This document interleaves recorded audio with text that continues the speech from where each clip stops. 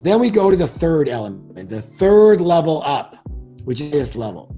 And that level is the level of utilizing what is. It's really a very fancy way of turning lemons into lemonade. Okay, so resisting lemons is, I hate that. Ooh, get that away. It's bitter, it's sour. Okay, accepting lemons is, oh, there's the lemons. There they are. Utilizing lemons is, what am I going to do with these lemons? How do I use them? How do I use them? Every single thing that's going on right now, you can utilize for your benefit and for other people's benefit, okay?